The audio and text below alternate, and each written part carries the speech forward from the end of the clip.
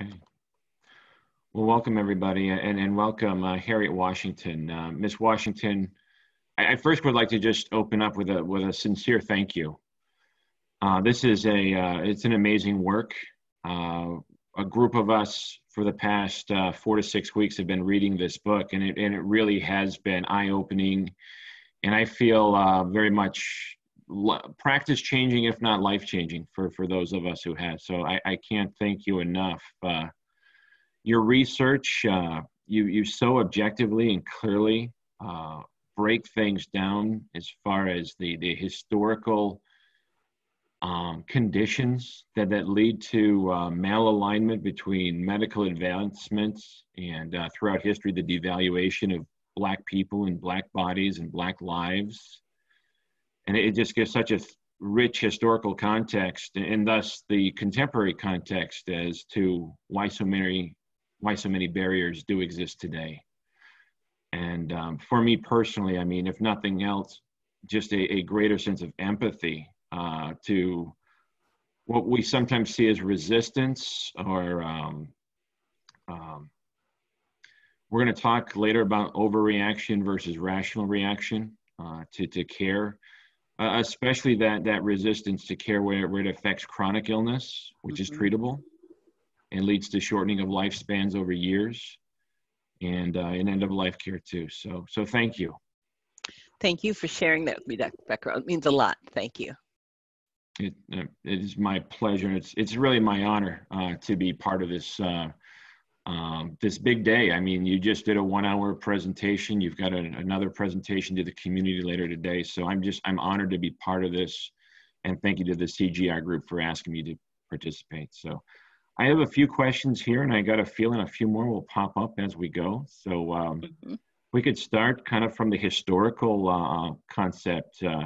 What was the inspiration of the book, and when did it start popping in your mind as there's something here that I need to write about? Well, I could go back pretty far. The first thing I remember being concerned about this issue was I was an undergraduate. I was studying English literature, 18th century. I loved it. But for some reason, I kept finding myself in the part of the library where there were accounts by doctors of treating patients in foreign lands. That was so attractive to me. I couldn't stay away. Like their stories were fantastic. The titles were things like My Patients Were Zulus and Burma Doctor, right? And they kind of melded this like romantic swashbuckling mentality with bringing medical care to people who hadn't had medical care. But, as time went by, I became a little bit more discerning, and I began seeing that beside the attractiveness of these stories, and what at first looked to me like a great nobility, that someone would actually leave their comfortable European or American town to go to practice in a rice paddy or an African village. But then I began seeing that the way they talked about their patients and subjects was disrespectful, and seemed to have a certain assumption that they were not superior by dint of their education or their exposure and privileges. They thought they were superior by dint of who they were, inherently superior, And as that became more and more immersion, I found it troubling. Then I was working at a student job in the hospital, which turned into a full-time job in the hospital that I loved. I was running the poison control center. But as much as I liked working in the hospital and as exciting and engaging as I found the work, I was troubled by what I was seeing there. I was seeing that same mentality. There are a lot of physicians working there, a lot of researchers working there who I knew to be nice people, but I also picked up on their their superior attitude toward their subjects and patients. Sometimes it was took like a benign form, or kind of laughing about the gullibility or the perceived naivety of their patients, but sometimes it was a nastier, uglier form, For example, oh, she's screaming and hollering like that just for show. She's not really in pain, that kind of thing. And I thought it's exactly what I used to see in those old books. And then I began realizing that mentality was a common mentality shared by a lot of healers who otherwise I admired, you know. And then I think the big click moment was I got some old file cabinets. They were like donated to us by radiology. They were like a real medical department. We were like the poor stepchildren in the poison center. And I'm opening these old file cabinets, the door struck. I finally got it open. All these old file folders from the 70s were there, 70s and 80s. And they were of kidney transplantation patients, people who were hoping to receive kidneys.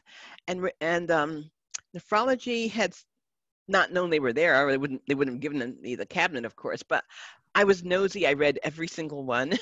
And I began to see that there were thick files and slim files. The slim files were patients who didn't have a social profile that made a case for transplantation. You know, the thick file said, oh, he's got insurance. He's a wonderful person, a member of the Lions Club. His loving family is there to help him through the whole process. He badly wants to live, got a lot to live for. And some others, they had a social profile. There'd be one thing on it. Negro would be stamped on it and nothing else. You know, no advocacy for the person getting it. And then I found one in particular that stopped me in my tracks. It was stamped Negro, but I had read enough to see that this fellow, older gentleman, had insurance, had a family, but there was no advocacy for him. And then in terms of the plan for him, it was very simple, one sentence. You know, the plan was to help him prepare for his imminent demise. It was signed by a doctor I knew. I knew him socially. I looked up to him. I admired him. His wife had been a friend of mine. He was a very unusual person. He was a Christian. He was deeply ethical, and he had interesting background. He'd been teaching Latin in a boys' school, decided to go to medical school, and took all the requirements in 1 year. And he's somebody I knew, and I could not reconcile that signature with the person I knew. And I think for the first time I realized it's not a problem of like some, you know, arrogant miscreants. It's a problem that can even affect people who I know to be good people. And that's when I just sort of felt like I've got to get to the bottom of it. I've got to explore it.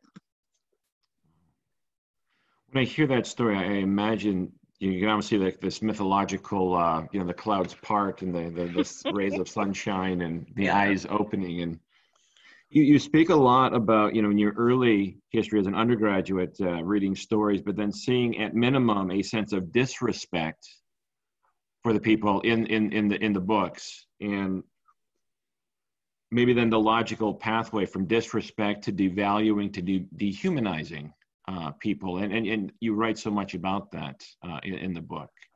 Am I reading that right? Is that kind of was your thought process too?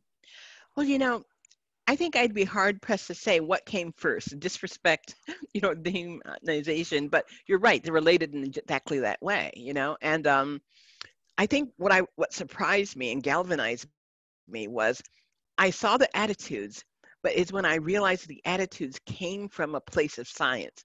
That's what shocked me. Mm-hmm. When I read about the 19th century physicians and scientists who were like considered the best in the world, if not the country, and the fact that they had actually codified this inferiority of African Americans scientifically and said, well, these people are not the same species as us. They're not as intelligent as us. Their brains are not highly developed. And I thought, oh my goodness, you know, here is a framework for this attitude toward people of color. And it's being buttressed by scientific, a veneer of scientific, you know, research and data, but really it's pure bias. Yeah. As a physician reading this, as a white physician, I think it gives pause to, you know, I talk often about, as a physician, you stand on the shoulders of giants, of the medical knowledge that we have gained, and hopefully then we advance throughout the course of our career. So our, you know, future colleagues will know even more. But I mean, the book here And there's, I believe, over 100 pages of notes. It's just incredible the amount of detail and the scholarly research that you applied to this. And again, just it makes it so undeniable how throughout so much of history, Black people and Black lives and Black bodies were somewhere between disrespected, devalued, or just subhumanized. Right. And I am curious, how many years did it take to compile? I mean, again, over 100 pages of footnotes here. Roughly how many years was this in the making? I actually had to delete, I don't know how many, but like I had to delete hundreds of footnotes because the book had grown too long, and my editor insisted I would never have done that today. But you know, it only took me 2.5 years to actually write. But I could argue that I had been collecting information since the 80s, like the early 80s, you know, when I worked at the Poison Center. So I'd been amassing information forever. And, but then when I began to write, the floodgates opened, and the book would have been much, well, it was originally much longer, but, you know, it would never have sold at the length that I ended up writing it, so. But, you know, the density of footnotes was necessary because I knew from talking to experts in history of medicine, a lot of skepticism about it, you know, and I thought they're not going to believe me unless I document it and document it in an unimpugnable way. You know, it had to be resources that people would actually respect and not question, so. If we could, let's talk more about that, because the skepticism, including, you know, you mentioned, you know, everything that's footnoted here, these are things we know. There's a lot more we don't know that isn't recorded. Right. And stories that are passed down through oral tradition leading to decision-making today, and the concept, again, of that concept of overreaction versus rational reaction, right? As if I, as a white doctor, only know what I read in textbooks, but patients come to me with oral tradition passed down through generations, and I don't know, and there's a gap, what appears to be an overreaction. Like, to your point, you talked about Tuskegee. If that's all one knows, and you know, that's what most of us know, that what we're experiencing is an overreaction to one study that was isolated, it's done over, and thank goodness that's done with. But again, that's not the real.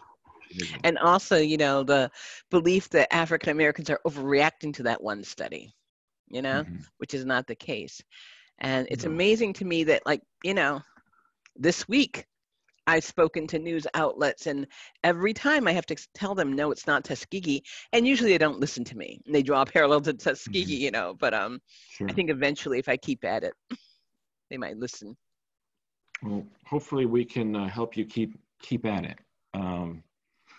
Moving on, maybe, or changing gears just a little bit, I am curious, since the book was printed and released in 2007, the reception from the medical community, maybe organizations like the AMA or medical schools, what has been the reception? Well, you know, and maybe, go ahead. I'm sorry. It's interesting because initially there have been pockets of resistance, you know, some resist. And initially it was almost funny because whenever I would go and do grand rounds or give a lecture somewhere, I would, not whenever, but often, I would see that there would be some older white men in white coats in a defensive posture with their arms crossed. Yep.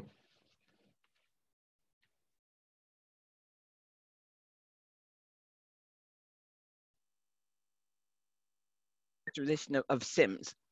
And I know that he's been a medical hero. So he's been a hero of theirs, and they didn't take kindly to my criticizing him. I understood that. But, you know, frankly, if one has the data to buttress what one's saying, then that goes a long way to, you know, resolving the resistance. Because I actually became, back then, quite adept at answering questions about the history of anesthesia, because they would often say, well, there was no anesthesia then. He couldn't have given the woman anesthesia. I said, well, he wrote in his memoirs that he thought about giving it to them, decided not to. I said, plus it did abound. What they didn't understand was that there weren't any published reports until 1846, but that didn't mean that doctors weren't using it. So after a while, I didn't hear from them anymore, after I resolved that question. And that they were the minority. The problem is that I don't know how people reacted because I didn't really hear from people very often who didn't like it. Like when I would give a talk, at the beginning, there would be some pointed questions, but I was able to respond to them, and then I didn't hear them anymore. Doesn't mean that people were medical people were all accepting it. They just weren't confronting me. So sure. Well, but can you speak? I do want to say though that I do think that with time, because it's now been 12 years, now I think there's a lot less resistance, and I think people are more ready to hear this unpleasant history than they were back then. I want to circle back to that in a little bit, because I'd be curious, with contemporary atrocities and events in this year. So I want to circle back to that. But before I do, you talked about pockets of resistance, not hearing much from more from folks who appreciate the research here. But there was a story, and I believe it was to get the image. Tom was the artist, the picture Right. of Sims during Robert the surgical procedure. And a pharmaceutical company was resistant to allowing you to use their images, correct? That's right. They refused me permission. Actually, what they did was, now they acquired the image. Someone else had commissioned it, but they now owned it. And I knew 2 writers who had used that image on the cover of their books. So I thought it would be routine. I approached them and said I wanted to use it on the cover of my book. And initially they didn't answer, but I kept, nagging them.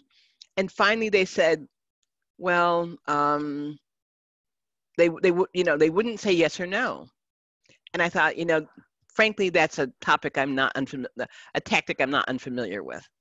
Sometimes it's cagier to refuse to reply, and that way they can always claim we never said no. Okay. So I renewed my assault, and I said, okay, forget the cover. Let me use it inside the book. And they said, okay, you've got to send us a book, then we'll decide. Like, I'm not sending you the book, but I compromised. I sent them the introduction. I said, that'll tell you enough about what I'm writing, and they never responded again. So I couldn't get permission. I couldn't use the image. And I'm pretty sure they were uncomfortable with what they read in the introduction. Sure. Yeah, so. Well, I wonder if it goes, from historical perspective, the concept of hero worship, right? A lot of, there's even stuff contemporary talking about a 1776 act where children in school would be taught quote unquote patriotic history. Yeah. where George Washington is made of marble, not of is not human, is superhuman. And so you refer a lot to Dr. Sims. Go back to that video that you showed of the statue. And its removal and whatnot. I mean, is that not a form of, I think you talked about honoring in Germany, you showed evidence of honoring the victims, not the perpetrator. Can you speak to that? Sure. The interesting thing about defending statuary of heroes, whether it's Confederate generals or Dr. James Marion Sims, is that the criticism of taking down that statuary often revolves around its value as a historical document. They'll say, well, you're trying to change history. It's better, you can't erase history. But the problem is that statues are not historical documents, nor are they intended to be historical documents. If you want to know the truth about Dr. Sims, read a book. The statue is actually means other things, depending on the statute, depending on the time. But look at Confederate generals. These were not erected around the time of the Civil War.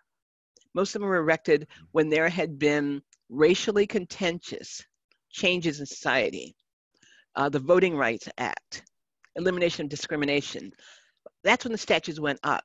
These are examples of racial biopower to remind people who's in charge, to remind people who's in control. The Sims statue is not simply a statue to celebrate Sims. It's across from the Academy of Medicine. It actually epitomizes beliefs about American medicine. Who is really a hero? So I wrote in my nature piece that, it had much more to do with enshrining these ideas of heroism than it does with any one doctor. And the question is, should a statue of a doctor who abused women of color preferentially, who used them without their consent in research, should that statue be standing in the middle of a heavily Black and Latinx community? People who live there don't think so. And what does it mean that it stands there? If it were just across from the Academy of Medicine, I would say the statue would have one meaning. But it's in a richly Black and Hispanic area, so it has an additional meaning. It means a lot to the people who live there, who don't want to walk by that statue every day. So we have to not stop looking at statues as historical documents and look at them for what they are. Expressions about who determines, who's in control of the story, of the American story, who's in control of how we see an image, see a person, see a quality. And that's the real import there. Now, in terms of history, I also think that it's, he wasn't a hero because of what he did. But that's, there are others who might argue with that. But what you can't argue with is that he represents practices that were anathema to the people who live there in that area. And all these things should be considered. And again, I can't say it often enough, stop mistaking these, these statues and obelisks and things as historical documents. That's not their real meaning. That's not their real semiotics here. Thank you. Do you feel medicine in general is any more or less able, again, to look back historically and at least attempt to be objective, to be able to say, there's certain things going on in our world today that's simply questioning things that have happened in our past. One's patriotism is being questioned. So I guess my question is, do you feel in medicine, are doctors, is medicine better able to look back with that contemplative filter for hopefully betterment, or what's been your experience there? I don't know, but I know what I hope is true. What I hope is true is that as a society, we have changed enough that there is room for the stories of everyone to be told. I'm old enough to remember when, physicians were essentially gods. They said X and you did X. There wasn't a discussion. There wasn't any negotiation. That you didn't say, well, I want to explore alternative remedies. None of that happened. They just told you what to do and you did it. And, but the culture has changed. And now you can find physicians all over the map in terms of how they interact with patients. But I think what's really foundational is that physicians have, their role has changed. They've embraced a role that goes beyond, simple dictation to patients. And I think that in the same way, we've ended up with a canon of the history of medicine that is monochromatic and basically elides the experiences of many people, in fact, most people. So, women, people of color, gender variant people, their stories simply don't appear in the medical canon. It's been carefully curated. So that's what needs to change. And I think that we're approaching the point where we're willing to do that, but only physicians themselves can decide if they're ready to do that. I think, once doctors decide to do that, I think many positive changes will come about just from that. Because if you begin doing that, if you begin looking at the experience of other people, then I think that empathy naturally flows from that. A lot of physicians who might on the surface seem like, they're biased or racist. And maybe their actions are, quite frankly, but sometimes it's a result of simply not knowing things. They don't understand. For example, if they were trained by someone who impressed upon them that when an African American woman in childbirth tells you she's in pain, don't really listen to her. She's exaggerating. She's malingering. You can't simply give her more medication because she claims to be in pain. If he was taught that and that was drilled into him and he saw that modeled, then he replicates that behavior. Well, how do you change that behavior? The change comes about from seeing that, oh, the flip side of that is there's been a long sustained mythology about African Americans in pain, and undertreating pain. And so it wasn't a factual basis. It's rather people's biases I've been internalizing. Anyway, changing the canon so that everyone gets to tell that everyone's story is told.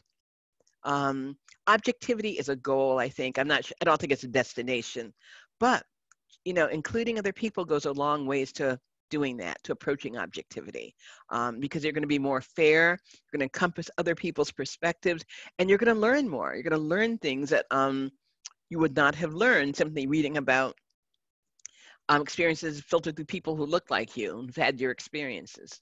That's my hope. That's why I think, unveiling the history is so important. So I think that people of goodwill, when they see this, will do the right thing. And I can't speak for the others.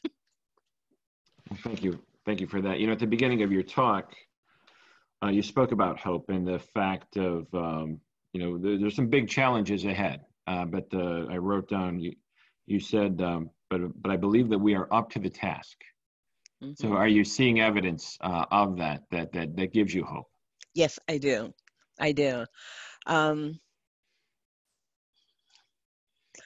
As somebody who often finds herself surrounded by people younger than she is, I'm not sure why, but I'm not an ageist, but I do see that, younger people, younger medical students and medical aspirants have a very much broader perspective.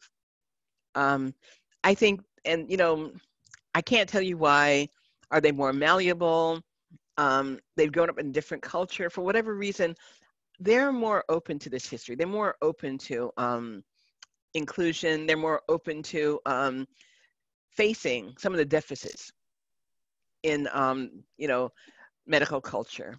And for that reason, I'm very optimistic, very optimistic. So. Wonderful. I have two more concepts I'd like to kind of hit on, and I want to be respectful of time. I think we have about 10 to 20 minutes left here. The two concepts are, I would like to give you time to speak about other works, your book, A Terrible Thing to Waste, and the erosion of medical consent, informed consent, excuse me. Mm-hmm. But then also, especially events that have happened in this past summer. George Floyd's murder in Minnesota earlier this year, the recent Breonna Taylor court decision or lack of indictments or whatnot. And so I'd like to give you permission. Would you prefer to talk about contemporary events and how your research in alignments, because again, that concept, if you are unaware, reacting to something you see on the news could be, if you're unaware, it looks like an overreaction. But if it's based on 400 years of dehumanizing behavior, perhaps it's a very rational reaction. Yeah. So I want you to kind of steer this however you'd like it to go. Okay. There's so many directions to go in. I don't even know, but I'll take a stab at it. The first thing I want to say is about the news. And I can say this as someone who spent decades as an editor at newspapers and magazines. What you see on the news does not reflect reality. What you see on the news reflects the perspective of people who curate the news. And so as someone who's kind of on the front lines of racial friction in news coverage at places like USA Today, the reality is that it's a curated image and you're not seeing everything that's happening. So also, as most people know, different publications have different perspectives and agendas and slants. So if you read the National Review, you'll get a very different portrayal of the same event than if you read the Final Call, for example. So, you know, the news is really difficult in that when people derive their information from the news and only focus on that, they're necessarily getting a very curated view of what's happening. And that being said, you know, it's important to realize that portraying activities as rioting and looting, et cetera, heavily racialized in this country. Remember during Katrina, there were some news outlets who frankly said, you know, when white people were, you know, trying to survive by taking food from grocery stores and things like that, they described it fairly. They're saying, well, they're getting necessities to keep themselves alive. When Black people did the same thing, oh, they're looting, you know. So all that having been said, I think that, you know, one of the really important things we have to do is try to understand how language is distorting our perception of medical culture. I did in Journal of Law, Medicine, and Ethics, I wrote an article about it, about the semantics of medical ethics. And basically, language is very powerful. In the case of African Americans and with the medical system, it has really hobbled people's ability to understand what's going on.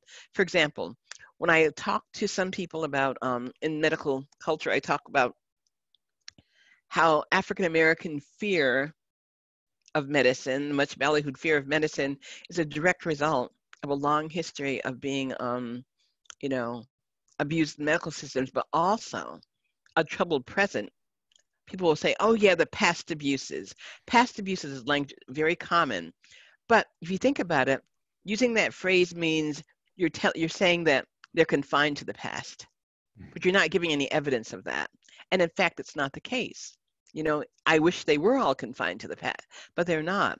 But simply by saying that, you've like eviscerated half the argument, because the other half of the argument is like these contemporary issues. For example, the deaths of George, as you mentioned, and Breonna Taylor, these are all part and parcel of their recent events, but they are part of a continuous, unbroken string of wanton public murder by police officers. I mean, you know, it's interesting. I talked to my white friends, my white women friends about the case, and I'm thinking, you will never understand because you don't have to worry about being asleep in your bed at 3 a.m., minding your own business, and suddenly being murdered by police, you know? African Americans live in areas where that kind of thing happens, but you don't. And so, again, it's really important. For example, the news coverage focuses on things like, oh, was a person, okay, they always call them unarmed. I'm like, why are you saying unarmed? Most of us are unarmed. I'm unarmed. You know, why is that? You know, why is that a criterion that you have to bring up? Because every time you do that, you're talking about someone lying in bed, sound asleep, a normal person, but you call them unarmed, and you're immediately evoking in the reader's sense that, oh, well, they didn't have a gun on them. Well, why would they have, you know? So I think that language is really important, and to go down like a list of particular linguistic problems or semantic problems in the medical experience is a little difficult, but I would say that I often give to physicians the example of talking to African Americans about their fears and asking them, you know, well, why don't you want to undergo this particular thing? Anytime an African American volunteers to you that they have a fear or suspicion about a medical procedure, that's a golden opportunity to engage with them, because I know from experience, many African Americans will not tell you that they're afraid. They will not respond, they will not show up, whatever. But if they actually open up and tell you that they're afraid, or that they are worried, or that someone they knew was abused in a hospital setting, that's a golden opportunity. You should then take that and try to engage with them about that. But all too often, what I hear doctors do in response to that is, oh, you don't have to worry about it because you're protected by X and Y. I would never do a thing like that. And then they will tell the person all the reasons why their fear is not, is baseless. So when But they they're wrong. confide fear to you, it's a way of demonstrating trust. And maybe the better response is to say, thank you for trusting me. Help me understand better your concern or your fear, rather than explaining it away. Well, yeah, well, I think it's a chance to open up a discussion, Mm-hmm. rather than dismissing their fear by telling them all the reasons why their fear is baseless, At that point, if it were me, and if I could, because I know about the time constraints, I'd probably ask them to tell me more and hope, and, maybe they might tell me something that would be really useful in terms of having a better relationship. But all too often, I see that, in their zeal to reassure people, doctors will shut down the conversation by telling them, oh, it's not a problem, you have to worry about that, the law protects you, sign here, that's not going to work. So sign here. That sounds like maybe an entree into the erosion of medical consent. Would you like to talk more about that? That's very important. Coronavirus 19 has, I think, has showcased it, unfortunately. We see many more cases of this happening. But again, the news reports are not very illuminating. So it's difficult for most people to understand that this is happening. One thing that's happening, for example, is in Newark, New Jersey, not far from where I live. You have EMTs on ambulances who are refusing to do CPR on people with coronavirus. They're afraid of contracting the disease. Reminds me of the early days of the HIV epidemic, where you had some caregivers refusing to care for people with HIV. Same kind of situation, and a poorly understood infection and disease, something people were afraid of. People who had a lot of suspicion about contracting it weren't sure how to protect themselves. But the fact remains that, when you become an EMT, you become a physician, most people see it that you have tacitly assumed that risk of caring for people who are sick and infectious. And I'm not here to say whether people should have the right to refuse or not, but it does signal something to your patients and people who are watching you, It seems a limitation of how much you care for them. But the reality is, too, that refusing care to coronavirus 19 patients, while you offer it to other patients, is that really defensible? The bottom line is that you're in a situation where, as a patient, where you have no control over whether you're going to get appropriate care or not, and you're not being warned about this. It's something that you encounter, and then once you get into the hospital, the opposite problem happens. DNR, do not resuscitate orders, are being issued blanketly for Corona-19 patients in some institutions. Not many, but that it should happen at all is really troubling. And again, it's happening with no transparency. People aren't aware of it. And it's something that happens within the hospital, opaque to your family, who can't follow you into the hospital and know what's going on. And so you get into the hospital, if you're in the wrong institution, and they force a DNR on you, that's supposed to happen only with your consent. Then in 1996, as I pointed out earlier, 2 changes were made to the Code of Federal Regulations governing medical research. Trauma victims who are unconscious can legally be used in medical research studies not only without getting their permission and without notifying them. I've spoken to people who had artificial blood, polyheme, infused in them. No one told them that. They found out later from someone else by accident, and it's perfectly legal. Very frightening, because American people do not know about this. They think that you have to give your consent for medical research. It's no longer true. And the waivers of consent are even worse, in that the rationale is that you're not subjecting people to more than normal risk. But first of all, it is risk. It's not supposed to be a draconian risk, but it's there. And you should be able to say yes or no, but you don't. And ketamine, giving someone ketamine, you tell me, is that really normal risk or not? It's not something I expect to encounter every day. Not And something it's to be been, taken lightly, for sure. right. And ambulance attendants have admitted in Minneapolis, they've been doing it at the behest of police officers. Police officers will tell them, give that person ketamine. Why is a cop making a medical decision? You know, especially one like that. And the ketamine, of course, it's called no more than minimal risk, but it's not. I mean, many of the people, I have the exact percentage in my book, but many of the people who are injected end up in ventilators they wake up in the hospital the next day on a ventilator because of the ketamine. They were picked up because someone said they were drunk or loud or abusive, whatever. And sometimes they were none of the above, but they end up, in this situation without their will. They're part of an experiment. They're part of medical research that they never agreed to be in. So these are very troubling, but for African Americans and people of color, it's even worse because these are all legal cases, but there are many, many illegal cases that have taken place, not in the distant past, but, within our memory. When we were on our call a few weeks ago in preparation for, the presentation today and whatnot, you mentioned, laws are only basically as good as the folks who enforce them and the folks who write them. So to your point, there can be good people carrying out bad laws. And hopefully, as we raise awareness, we'll do better going forward. I can't thank you enough. I've been given a prompt here that we're quickly running out of time.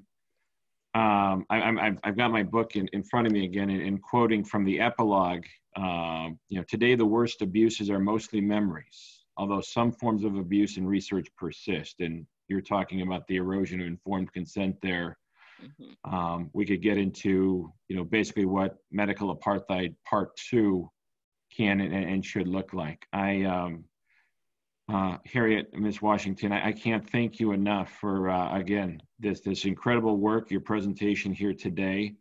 I believe we have a workshop scheduled with you in October. Yes. And I would love to do more to work with you to see what we can do. We're doing this to hopefully give better care for our whole community right here in Southwest Michigan. And I want you to know that you've been a big part of moving us forward in a positive direction. Thank you so much. Thank you. Thank you very much for having me. My pleasure. All right.